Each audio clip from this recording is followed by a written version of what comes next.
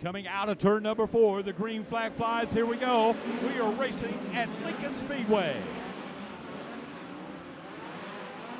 And it's going to be Buddy Kofid taking it straight to the top. Buddy Kofid up on the high side. He will come around. He will lead lap number 1. Daison Pursley momentarily taking the second position, utilizing the bottom, but he will slip back to 3rd. McIntosh using that high groove to take over position number 2 now. A big gaggle of cars starting to form at the back. Michael Kofid is your leader. McIntosh riding in second. Mitchell Davis. Keep an eye on Mitchell tonight.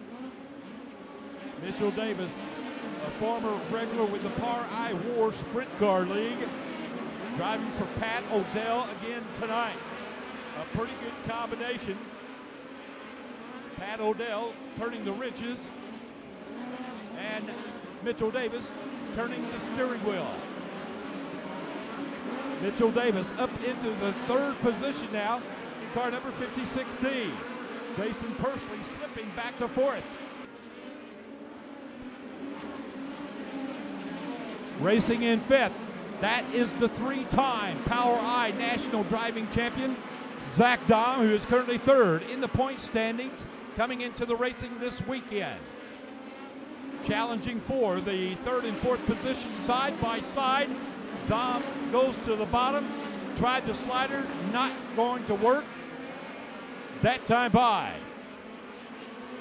18 laps are scored, working lap number 20 now as we just completed lap number 19.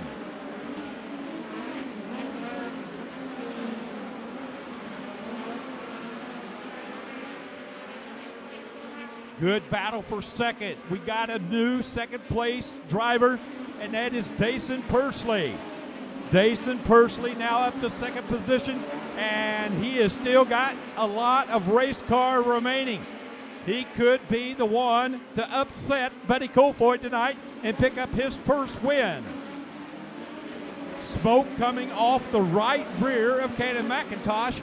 That time as he exited the 4th corner. Look at the tire smoke on McIntosh's car number 71K. For the white silk, there it is. 1 lap remaining for Buddy Kofid. Down the back straightaway for the final time. Does he have enough tire for 2 more corners and a straightaway? Yes, he does. Buddy Kofid gets his 5th win of the 2020 racing season. McIntosh comes across in 2nd. Daison Pursley 3rd. A great finish for Carter Sarf in car number 87 as he gets the checker flag in 4th. Zach Daum comes across in 5th.